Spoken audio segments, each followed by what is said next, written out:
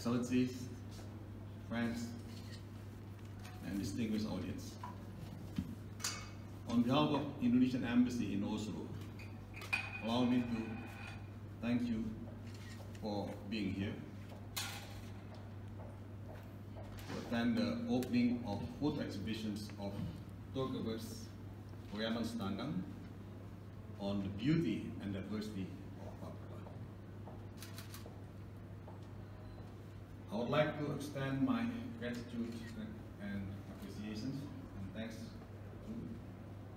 to Architect Solutions for letting us use these facilities, this room. This is a good sign, this is good gestures, this is good collaborations.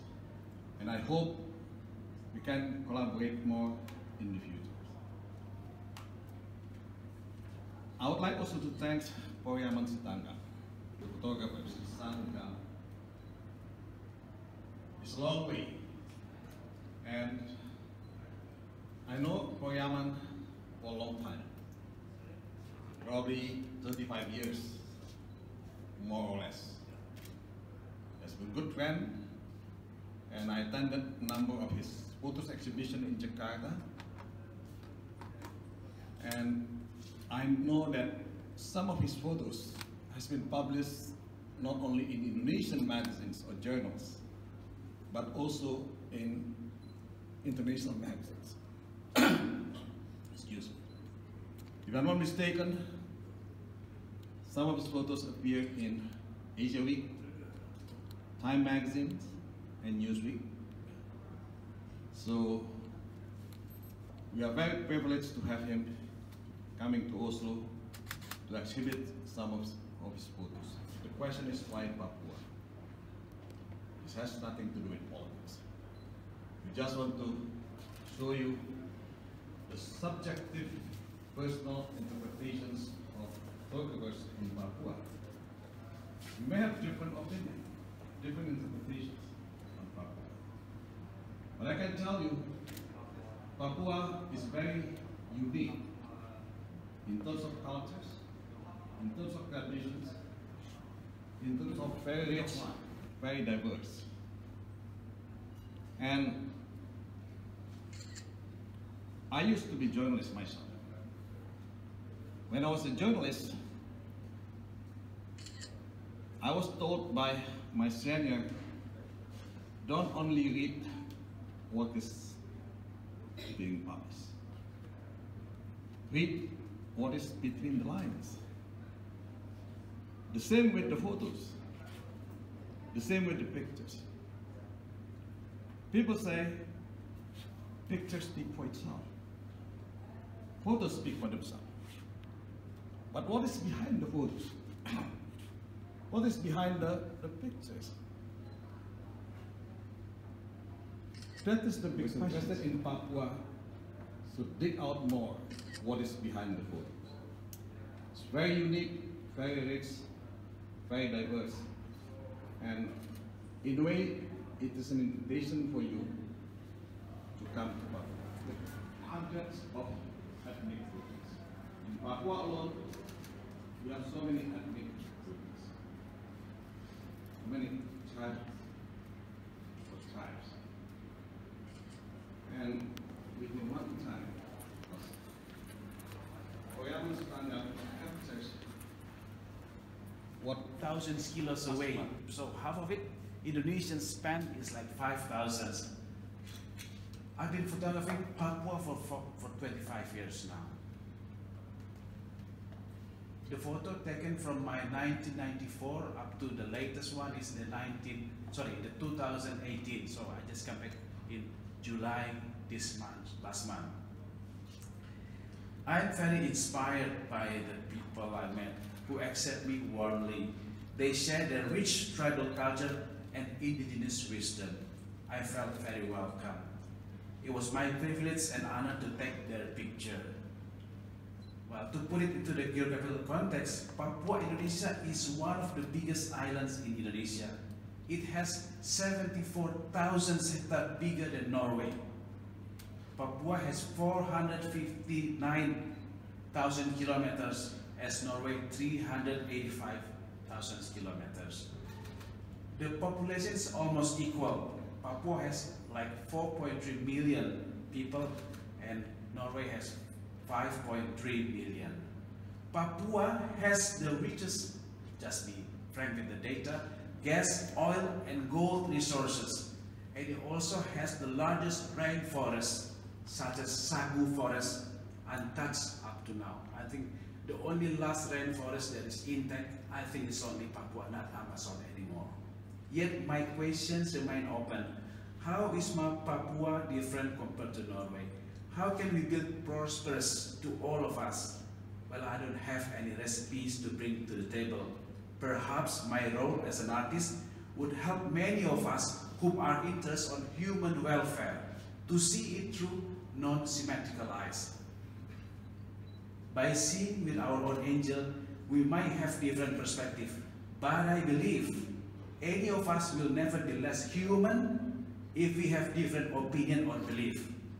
I'm telling you, that's very true. We are not less human if we are different on belief or on opinion.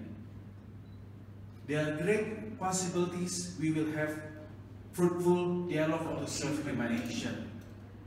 As one said, if you don't go, you don't know.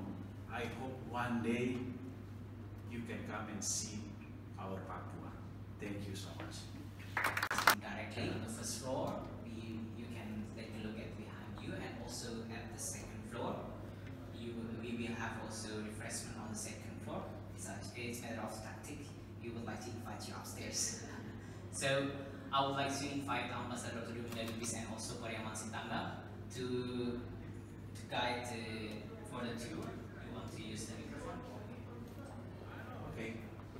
From my large camera, if you know that long time ago, we have to have a very large camera that is now changing. We don't have the large camera, and at that time it's really costly. If you're talking about energy efficiency, I don't have that idea at the time, because my aim is to get the picture, to get the story.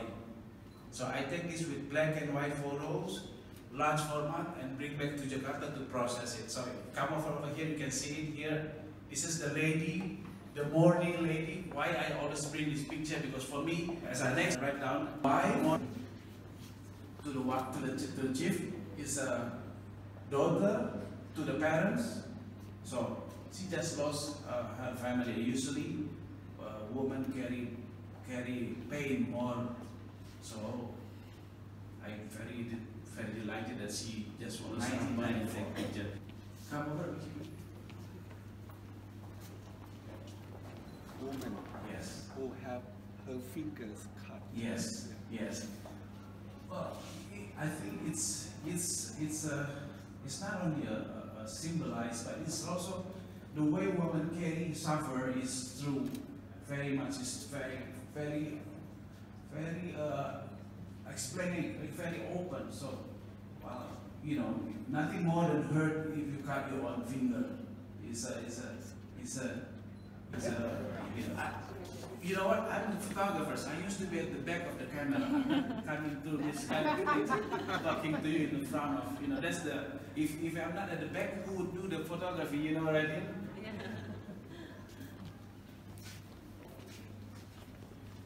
This is the man from Merauke, taken also in 1994.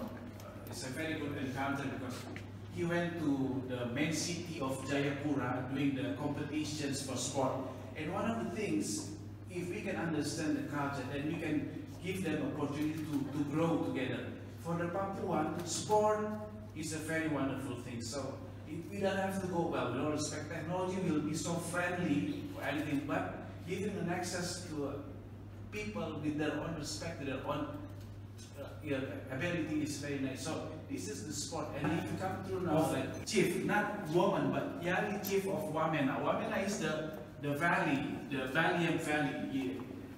It's a very highland place. It's a highland place where this is my latest traveling to Asmat in the south part of Papua, and I have to go on board for 3 hours to meet another in sub-tribe of Asmat. Also in the sides, on the beach, on the seasides, people of the Chamorro, taken in 2002. In festivals, usually they can build big statue to run. This is my latest one as well, from the Dani and in the Balian Valley. You have to fly from Jayapura for about like an hour with the propeller airplane to arrive in this place in Yali, in Dani, sorry. Dani, Yali live in the same valley. From the South Sorong, which is, you might be know now the very good place called Raja Ampat, where the only last place where you can see all the fish live, and then it is they're just like about 10 hours by boat to go to these sites. This young boy live surrounding with the Sagu forest. Sagu forest, we have an artist, I call him artist, local artist. When the outside people come, he would sort of showing his way of artistry with all the things used, maybe the international paper over there, so he can use it back to show the artistry. The indigenous people, I call it like a meeting between modernity and the indigenous life, with the head from the trunk of Sagu. But then there is somebody that he used also the plastic as a way of showing the ring. I think it's a very good statement of him. Over here, then now maybe I can leave you with all your free time to look for the photos. This is the Chamorro dancer. Yeah, I recall very well, to take this picture, you have to travel down from the main city for almost 2 hours. And at the time, well, I decided, even though it's very heavy, for a grandma, together with the two grandchildren, pose for me. There's a kakatua at the top of the head of the grandma, and you can see the worm from the sagu. I eat the worm. This is live worm. It's not the cooked worm that you can eat. But some people would be allergic. And for that party, he tried to compare sagu and the wheat. Look at this wheat come all over from local artist. I call him artist, local artist. When the outside people come, he would sort of showing his way of artistry with all the things used, maybe the international paper over there, so he can use it back to show the artistry. The indigenous people, I call it like a meeting between modernity and the indigenous life, with the head from the trunk of sagu. But then there is somebody that he used also the plastic as a way of showing the ring. I think it's a very good statement of him. Over here, then now maybe I can leave you with all your free time to look for the photos. This is the Chamorro dancer. Yeah, I recall very well, to take this picture, you have to travel down from the main city for almost 2 hours. And at the time, well, I decided, even though it's very heavy, I have to bring for a grandma, together with the two grandchildren, pose for me. There's a kakatua at the top of the head of the grandma, and you can see the worm from the sagu. I eat the worm. This is live worm. It's not the cooked worm that you can eat. But some people would be allergic. And for that party, he tried to compare sagu and the wheat. Look at this wheat come all over from long ways. Over here, this is the dancer, ladies dancer for the Chamorro people. And you can see the net. It's because they live in the seaside. They always use net to go and find shrimp, find salmon. And this is also from my long time trip. A young man from Morocco with the discus. All right, that's the things.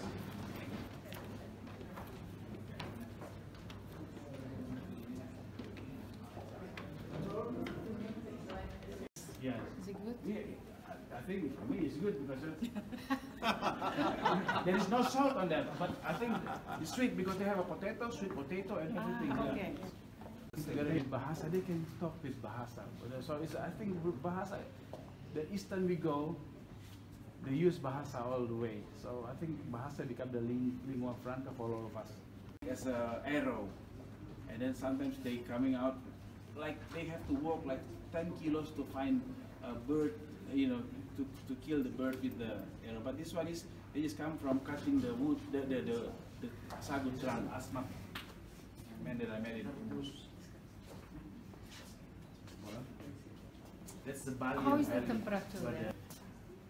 I think somehow it could be dropped like almost like 4 degrees. Like here in coffee, you have to be asking a lot because there they don't plant it as if they do it like a culturally agriculture. It's not like that. It's like they plant it but they leave it like that. Oh, great. For the coffee is in Papua. All over the world, I think this is the best one. The best one. And expensive one. Yeah, expensive.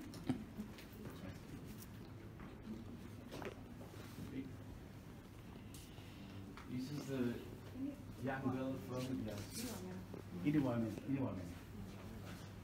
This is Asmat. This the lowland people of Asmat. And this is also from the lowland but in South Sorong.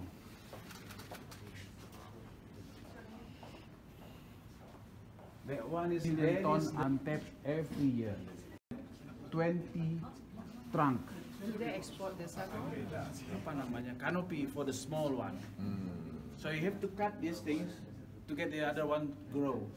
So you have to wait. If the flowers coming through, that's a good time to cut because then you can have a very good content of the sagu flower. Each trunk will produce almost a ton. So if there is 5 million hectares sagu forest, we lost like 5 million tons.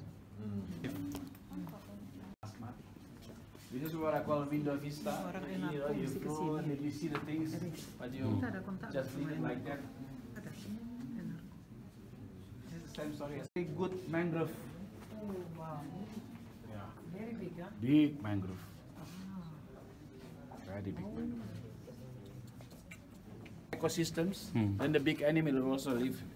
One part doing the other part, one part doing the other part. So you know, then they make a statue. Over there, there's a big statue, huge big statue being prepared for the ceremony. Yes. So I don't think unless you have a very strong technology to tape all the forest. I don't think it will be gone that wrong. It's you know, yeah. But as it comes, you know, well, it's not a day, so like.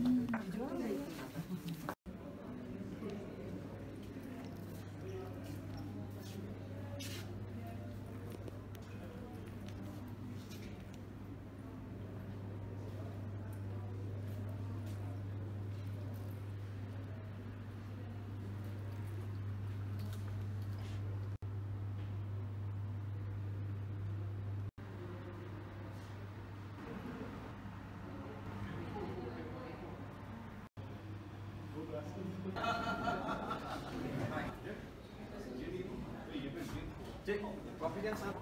Iya, belum.